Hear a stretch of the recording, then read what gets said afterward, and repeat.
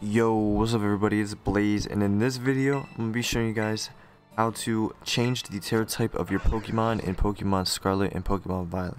So first, you're going to want to go to Medali City, and in this city there will be a place in which you go into and you can change by exchanging an amount of shards. So once you're here, you're going to want to go right here to the Treasure Eatery.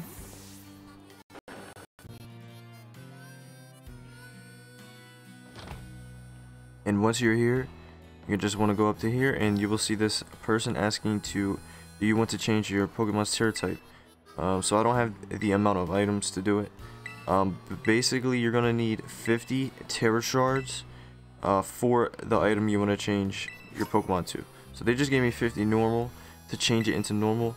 But depending on what type you want to change the Tera type to, you need 50 of that item. So for example, if you want to change your Gardevoir and make it fire, then you're gonna need 50 fire shards. Anyway, hope this video was helpful. If it was, please leave a like. If you didn't like the video, leave a dislike, and I'll see you guys in the next video.